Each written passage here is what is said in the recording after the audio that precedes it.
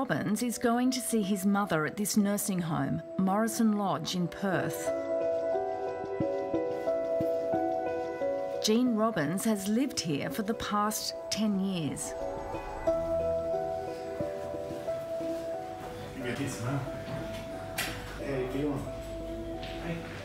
In 2016, Ed was worried about unexplained bruising on her arms and legs. That's your favourite one, isn't it? You give them a cuddle? Mum said to my sister, you know, look, they're so rough, it feels like they're ripping my skin off. And she actually had skin tears, and you could see the handprints. So she went and asked them, and they said, oh, she seems to be falling out of bed a lot.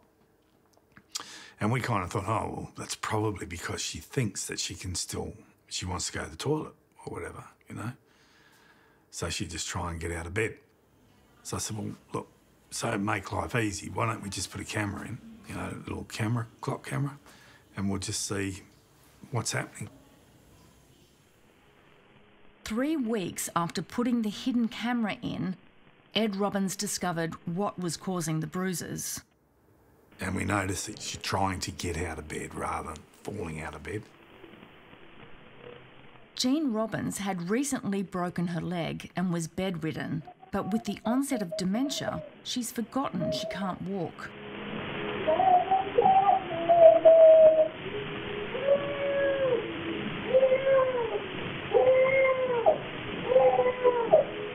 The footage shows the 92-year-old repeatedly calling for help.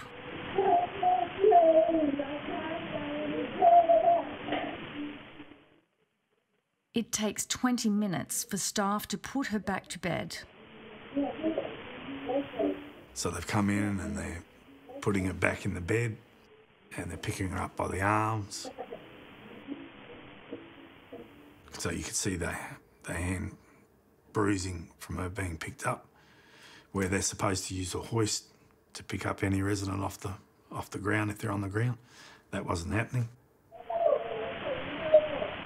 On another occasion, the carers are using a hoist, but because Jean isn't used to it, she's unsure what to do.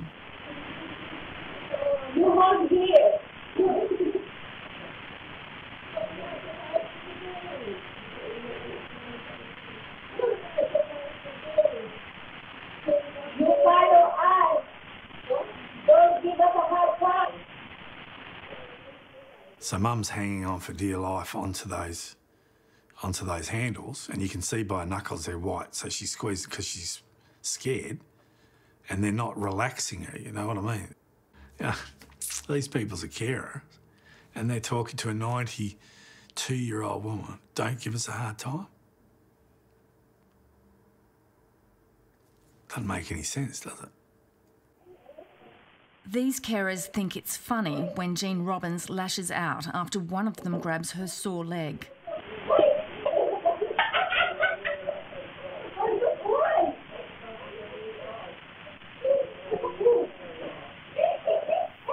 Shocked, disgusted, upset.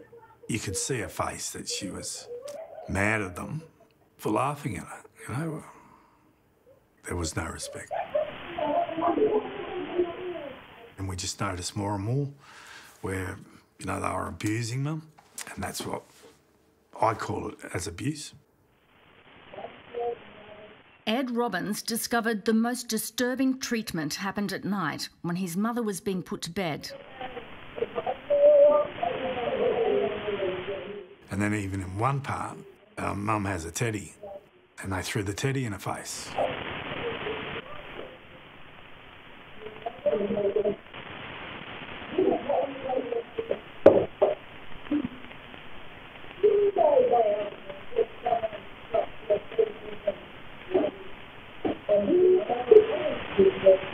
Mum's trying to defend herself there, putting her arm up, pushing against her because she's being grabbed.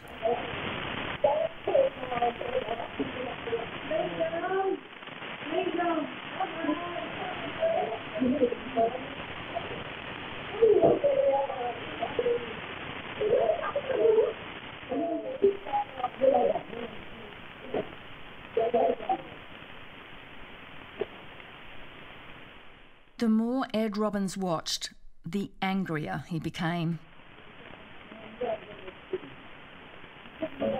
We saw them, dragging Mum on the ground. She's grabbed hold of the woman's arm because she thought she's going to slip. And you can see the carer pull her arm away.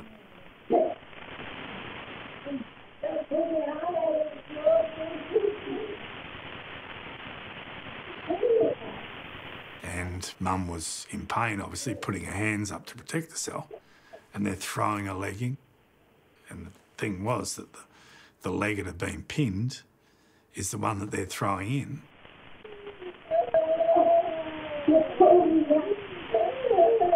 She's crying, so they've thrown the pillow over her face to shut her up or to block out the noise or whatever. Putting a pillow over an aged person's head, what is she thinking? What's Mum thinking? Disgusted, angry.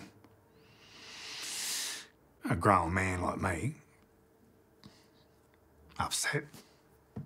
So, and then having to show the rest of the family. Unbelievable. Yeah.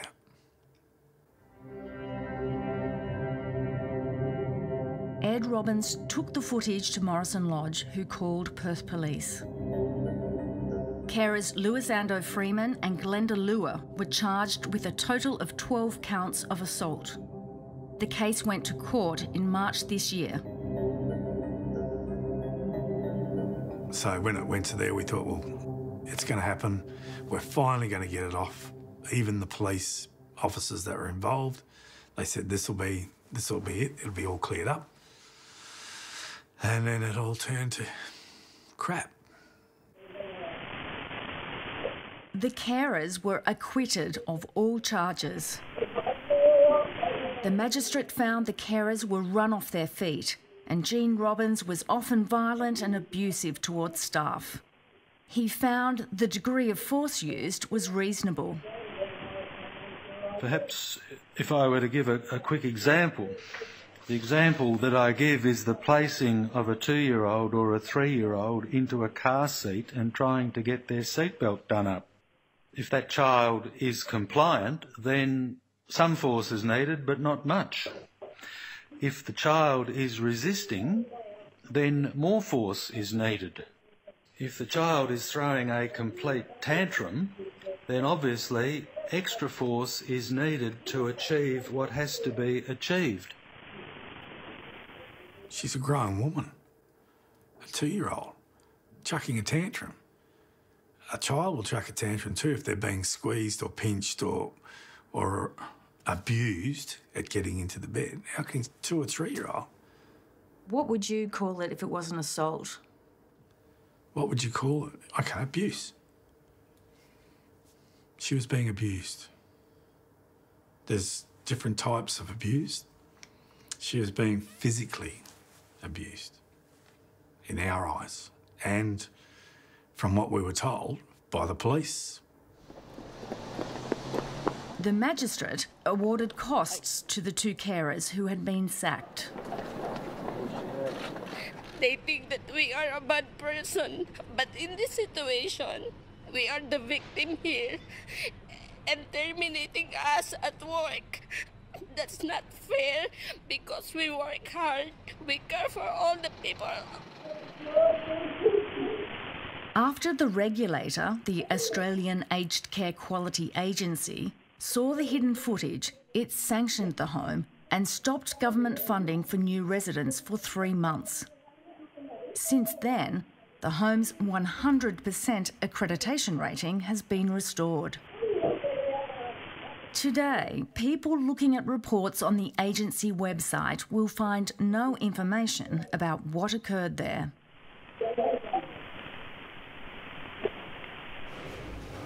Waiting for the others to finish their breakfast. Gene Robbins remains at Morrison Lodge with the camera in place. There should be cameras in every room as far as I'm concerned, so that us as families can review things. I mean, it'd even work for the nursing homes, to see what's happening after hours. Oh, that one's twice before. I don't think many Australians know what goes on treating the elderly.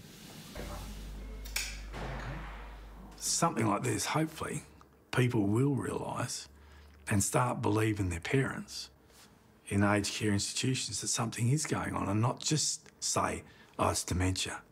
Your mum's got dementia. And look at it further. You know what I mean? At the trial, carer Lewis Ando Freeman said the only formal training she'd had was a 6-week course, and that she had 5 minutes to get each resident to bed at night. Global Care Group told Four Corners it does not tolerate abuse, and there is no time limit to prepare residents for bed. Staff who contacted the ABC identified poor training as one factor in what the industry calls rough handling. Rough handling to me can be as simple as rushing a resident. If you've got a resident that's got dementia and isn't understanding that you're, undressing them to give them a shower, you can't just be ripping their clothes off here, there and everywhere. They resist, they'll fight you. And it's rough. I always wished that there was, when they employed people, they would not just look to see if they've got the certificate, but would actually look to see how do they speak to residents, how they speak to carers, what's their grasp of English like. There were some people that were clearly not suited to working in a care capacity. They were lacking in empathy and seemed unable to imagine what it would be like to be in the situation of a dependent, frail person.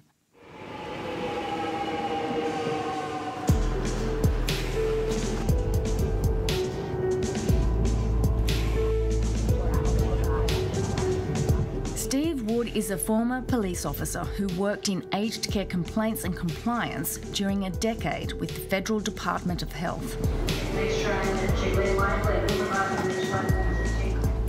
Recently retired, he's speaking out now because he believes aged care providers are being protected instead of the elderly residents in their care. Being in the compliance team, we were that thin line of public servants who actually stood up for residents to make sure that providers did the right thing. There seems to be this philosophy now, or this culture of actually pandering to or looking after providers. So we hasten much more slowly to take action against providers, and we give them far more scope to fix things, which perhaps should be fixed earlier. Steve Wood is highly critical of the Quality Agency's accreditation system, which last year gave 95% of nursing homes a perfect score. I think that's unrealistic. I think if you believe that that is how our aged care system is operating at the moment, I think that's naive. I don't think it's an accurate reflection of how the industry is. There must be more providers and services out there who are not meeting the standards and who are simply slipping through the gaps in the system. And why are they allowed to slip through the gaps? Because the agency only does the one unannounced visit a year. The gaps between those visits can be quite frequent. The complaints people are no longer visiting services like they used to. It's very frustrating for members of the public. Helen Hackett spent 8 months searching for the truth about the death of her father, Xenophon Chimarios. He was born in the island of Corfu in Greece. Dad thought it would be a good idea for us to come to Australia and give his family a better future.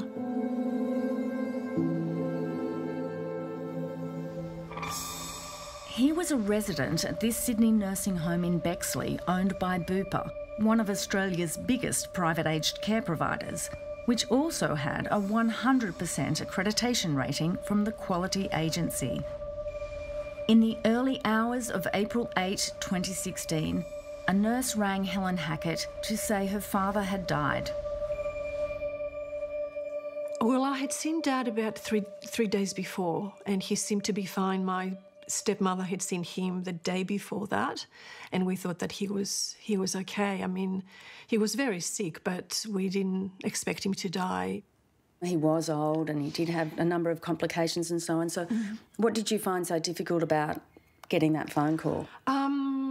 The problem was that we were told that the ambulance was called at 12:35 and that the ambulance was cancelled at 1:30. So I couldn't understand how that was happening. Why didn't the ambulance come within a few minutes, 10 minutes at the most, and take Dad to the hospital?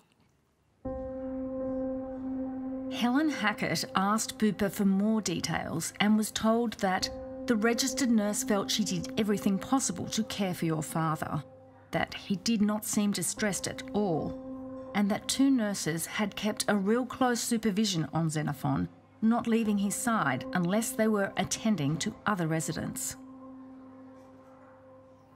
Well, I could have really gone away and accepted their comment that my dad died peacefully. I was concerned that there was no one with him. I was concerned that he wasn't given any care at the end.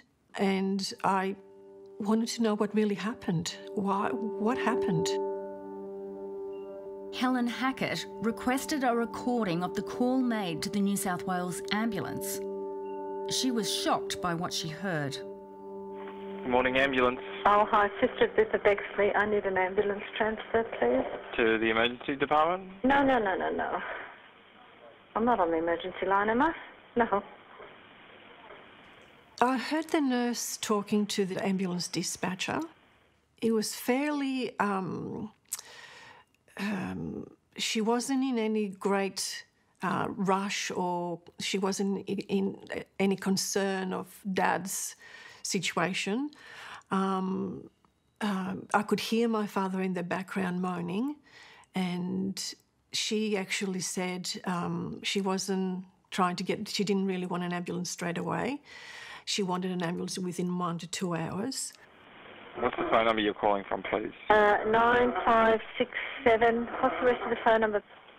95, sorry. We're all casual staff here. Okay, so we're going from that residence? Yes. And which hospital are we going St George Hospital, please. You can hear her father in the background. Based on the patient's condition, in what time frame would you like? 1, 2 hours, please. Within 2 hours, is that okay? Yes, within 2 hours.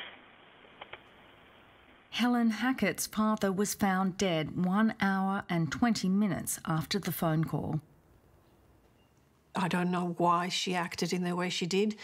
The ambulance service told me that all ambulances were available on that particular night. Helen Hackett was so appalled, she called aged care complaints and spoke to an officer there.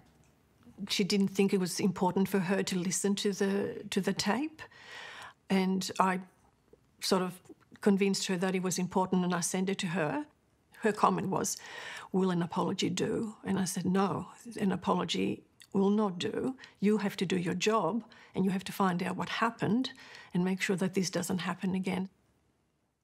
6 months later, Aged Care Complaints responded with its report. Helen Hackett's father had been alone for more than an hour before he died. The fact is that the right things hadn't been done, were not done for him at his hour of need. These were really just total lies. Aged Care Complaints closed the case. It did not visit Bupa Bexley during its investigation, nor refer its report to the Quality Agency. The nursing home retains its 100% accreditation rating. Bupa took the nurse off night duty and retrained staff in how to take vital signs. Bupa told Four Corners that in its initial response, serious errors of judgment were made, and it was sincerely sorry for the inadequate care. To simply say that staff members have been educated and this won't happen again doesn't give the family of the deceased any comfort at all, because it shouldn't have happened in the first place. I believe there are a lot of incidents like this that we don't know about. Families do not have a way of finding out the truth.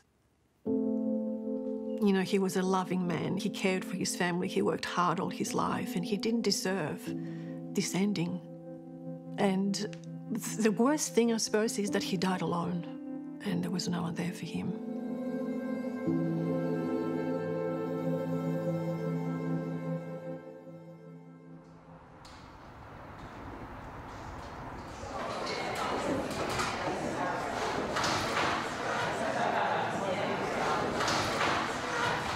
At this Melbourne meeting in June, families and advocates came together to share their stories about shocking treatment in aged care. I don't care who you are and I don't care what your problem is. There is nothing more degrading or humiliating to see someone who can't care for themselves in soiled nappy, caked on faeces, on her legs, in the nappy, on the walker and on herself.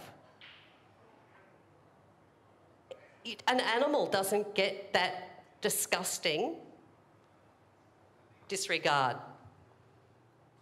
These people are angry about the aged care complaint system, which they say is useless. It took me 4 days to tell my father that my 90-year-old father, that his wife had been bashed around the head, and that is, I had no contact from the complaints team. They vent their frustration at complaints officers seated at the back of the room. How many were made accountable, and what was the most serious issue that you found that they were actually penalised for? Give me an example of how you penalised one of these companies. In the past 2 years, complaints have increased by almost 50%, yet officers rarely go on site to investigate. Out of something like 4,700 complaints in 2016-2017, the annual report says that the officers made 50 site visits. Have I misinterpreted the reading of that? That's correct. What are you doing there? Not every complaint requires a site visit. When Steve Wood worked in the department a decade ago, there were over 3,000 visits in a year. I'm really disappointed that we think so little of our residents that the Commissioner's Office send out officers on only 50 visits from the thousands of complaints that they've had. You cannot get that feeling for what an aged care service is doing over the phone. And you can't get that feeling by sending an email to the provider saying, we've had a complaint about A, B and C. Tell us what you're doing. Well, I think what they do is they look at the severity of each incident, and those that are of the higher order is where I suspect they visit a site physically. But that is a very, very small percentage, but many of the issues, though, can be dealt with through discussions with telephone, correspondence.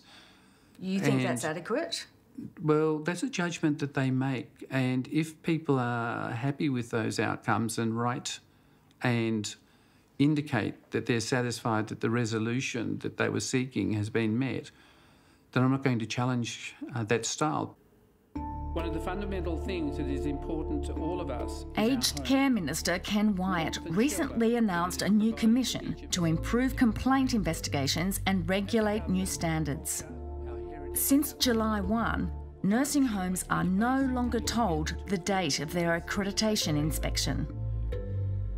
That reform is to ensure nursing homes do not falsify conditions when accreditation occurs once every 3 years, something staff say has been a common practice. Accreditation was a farce because they always got notification, from 2 weeks to a month's notification. Staffing levels were increased. The food on the day or the couple of days they were there was wonderful. Activities were increased to a much higher level. You'd need to go and make sure that all the paperwork was up to date, so that all the showering charts, the bowel charts, the nutrition charts, the personal care charts, so just quickly tick, tick, tick, make sure that it was all ticked. They don't see, they're not looking. They're just coming in and they're checking the things in the system, and it's almost like if they can tick their box, they're out. They're not asking the right questions. They're not, and staff aren't comfortable to be able to go to accreditation and say, look, this is actually what's going on, for fear of repercussion, for fear of losing their job. We knew when the accreditation team were going to be coming, so for 3 months prior to that, we had somebody basically filling in all the gaps, like I say, making up blood sugars, backdating wound dressings that hadn't been done. We were told if there were any gaps just to do a squiggle so that it looked like a signature, so that it looked like it had been given without any concern whether that had been given or not. And did you have a problem with that? Yeah, definitely. I think all the staff did. Despite the reforms, Steve Wood says until the agency makes public the failures that occur in nursing homes, families will remain in the dark. I think it's a bit of an irony that you can sit on the internet and book yourself a hotel or a car or a flight and you can compare very easily. But in aged care, it's not so easy, not so easy at all. Because what's published on the agency's website is so restricted, you don't get a true feel for how that service is operating. Alana Freeman is still fighting for justice over her mother's death in 2016. I was asked once, how would you feel if your mother had just died of a heart attack? And I said, I would have been upset, I would have been grieving, but that's normal and natural. I said, the way my mother has died is not normal, it is not natural. In July 2016, June Freeman went to Presbyterian Aged Care Westcott in Stockton, New South Wales. She needed help managing her diabetes, but was otherwise independent. Just 3 days in, the 87-year-old had a bad fall. Despite her pain and pleadings from her daughter, she wasn't sent to hospital until she had another fall a week later. So then I went to the Mater Hospital, and that's when they did all the investigations, and turned out that she had a fractured T12 vertebra that she'd been sitting on for 8 days. And how much pain had she been in when you saw her? Excruciating. Absolutely excruciating pain. I was angry, frustrated, felt very helpless. When June Freeman returned to the home, she was unable to walk and eventually developed pressure wounds, though no one told the family. She would be very uncomfortable and be, saying her bottom was sore all the time. We thought it was the catheter, but it turned out to be a pressure sore. She had them on her heels, her ankles, her elbows, and a large one on her bottom. And when did you find out how bad those pressure sores were? When I saw the medical notes after she died. We found out how bad they were. I saw the photos of them, and nothing was said to me when she was in there. And they were that bad that she should have been in hospital having treatment for them. They were infected and oozing as well.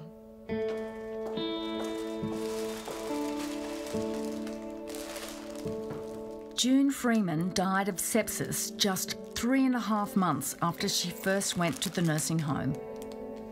The family went to aged care complaints. 10 months later, it reported that the home didn't regularly liaise with the GP, had not sought a wound specialist review, and had left wound care to be mainly completed by carers. The Aged Care Complaints Commission found that it was untrained carers doing mum's wound care. And how do you feel about that? Very angry now. Again, if I'd have known that at the time, I would have done more about it. I think I would have just taken mum somehow to the hospital myself. Aged Care Complaints closed the case. It did not visit the nursing home for its investigation, nor refer its report to the Quality Agency. 3 months later, the regulator extended the home's accreditation by an extra 9 months for sustained compliance with the standards. It still has its 100% score. Since then, I've looked up what happens in the UK and the US, and there are sites there where you can find out any complaints. There's nothing in Australia for that. And I don't understand it. If they can do it elsewhere, what's so hard about doing it here? June Freeman's family is suing Presbyterian Aged Care for professional negligence. It's the only way in Australia to have these places accountable is through litigation. They can't be prosecuted. They just seem to be a law unto themselves, and they need to be named and shamed, and they need to be hit in the hip pocket. And if more people would do this, then they might think twice about how they look after people. Presbyterian Aged Care apologised to the family. Generous, kind, loving, wonderful wife, brilliant mother. She always said when we were growing up that she said, I never want to end up like these people in the nursing homes, just a vegetable and in those chairs, and that's what she was.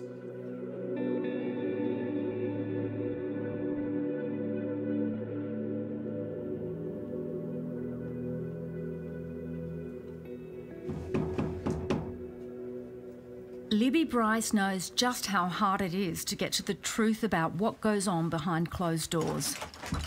Jamie, hello. Jamie Thean has shared that experience. Sorry to hear about your mum. Thanks, hon. Come on through. Have you had some lunch? Their mothers, Mary Thean and Helen Ford, both lived at the Poplars on Sydney's North Shore, owned by Estia, one of Australia's biggest publicly listed aged care companies.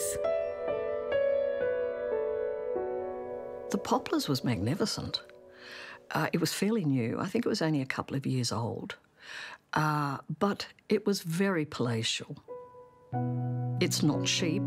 The RAD was $750,000. And I think I was paying about $2,000 a month for accommodation, etc.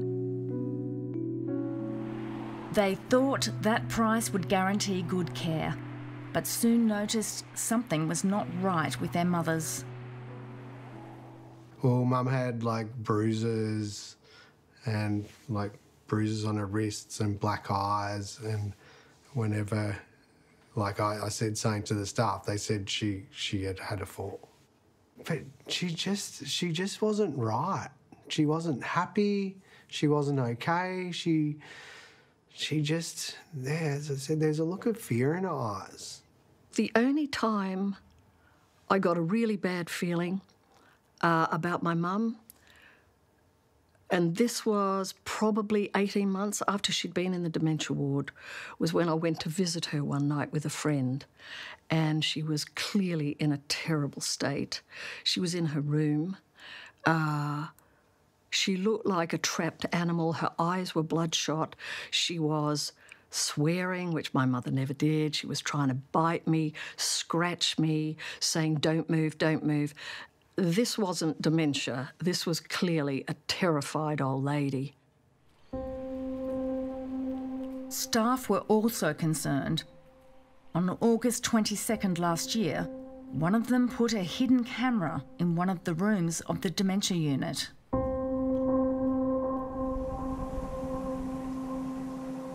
The room belonged to an 85-year-old woman with dementia whose identity is protected. Within hours of putting the camera in place, this is what it captured. A warning. The footage is very confronting to watch and hear. Yeah.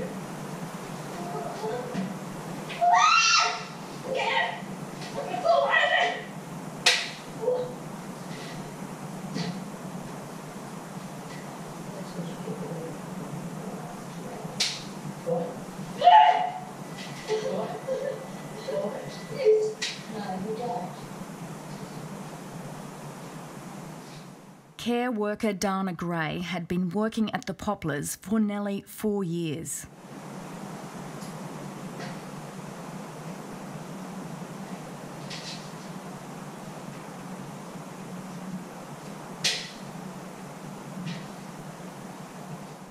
It looks like it's over when Dana Gray takes the rubbish bag, but it's not.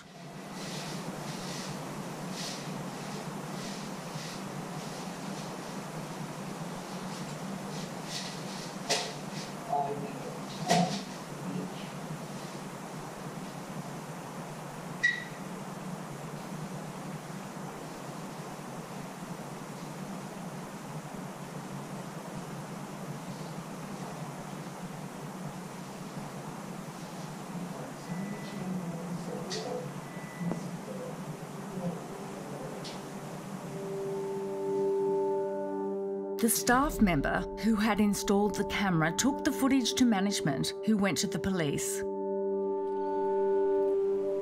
The woman in the video was not the only victim. An internal investigation revealed the mothers of Jamie Thean and Libby Bryce had also been abused. I found out that she'd been abused because Marianne rang me here. One Friday night, I'm the chief nurse at Estia. I just want you to know that unfortunately your mother has been the victim of abuse at the Poplars. We have notified the Department of Health, the police. The person's been dismissed. I didn't take it too well. Shocked, disappointed. Yeah, I was just, these things don't happen to, I couldn't believe it was happening to me. Also, yeah, I saw a look of fear in my mum's face from the, like, I thought it was part of the dementia, but it was actually, she was being abused and she was scared. The comments that she would make to me, with hindsight, I now see she was being tormented and was very, very frightened. Things like, can you hide me, or can you take me home, or I can't talk to you long because I'll be in trouble. Estia invited Jamie Thean and Libby Bryce to 2 meetings at the Poplars for families with relatives in the dementia unit. Look, my feeling that came out of all the meetings was it was purely a formality. There was never any sense of deep regret, compassion, sympathy for the families, let alone the loved ones that had been abused. It was pretty well, it's past. Nothing we can do about the past. We can move on, and this is what we're doing. Well, we weren't getting the full story. So we were just told that our loved ones were being abused, and they weren't telling us the truth. And when I pushed for them to tell me more, they didn't tell me anymore. Unhappy with Estia's response, Libby Bryce went to aged care complaints and discovered the awful truth. The report revealed that a year before the hidden camera was put in place, staff had witnessed Dana Gray abuse other residents, including Libby Bryce's mother, but had failed to report the incidents as abuse. It's unbelievable, really. Quite unbelievable. Clearly, totally lacking in their care of duty. Really fell down terribly, terribly badly because the staff didn't feel it was necessary or were too frightened or uncomfortable to report it. So, terrible. It needs to be really, looked into because dementia patients, elderly, they're like children. If this was happening to our children, we would be in there and we would be fixing it and solving it. But somehow the elderly get neglected. We told Minister Ken Wyatt about Estia staff's failure to report the abuse. Shouldn't there be some consequences for the nursing home? Well, when I have that reach my desk, or if it's been referred to the quality agency will deal with it, because there are expectations within the standards. And let me tell you, each time the quality agency is involved, they do take their role seriously. The quality agency did visit the Poplars 7 weeks after the shocking footage emerged. Neither it nor the Aged Care Complaints Commission took any action. The Poplars still has its 100% accreditation rating, and there is no mention of the assault on the agency's website. Dana Gray was convicted of assault and sentenced to 17 months home detention, with a non-parole period of 6 months. Magistrate Robyn Denes called the abuse cruel, humiliating and violent. Anyone in the community who has a parent or a loved one who is in an aged care facility would be considerably alarmed. What happened is really everyone's worst nightmare.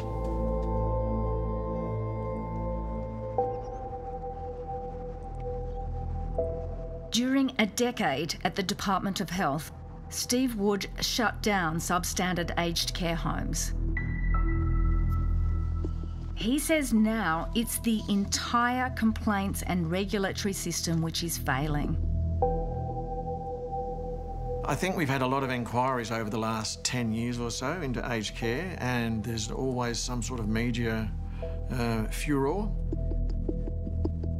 Something happens and something changes, and we'll change the name, we'll rebadge, we'll rebrand, we'll bring in some new people, but ultimately things go back to how they were.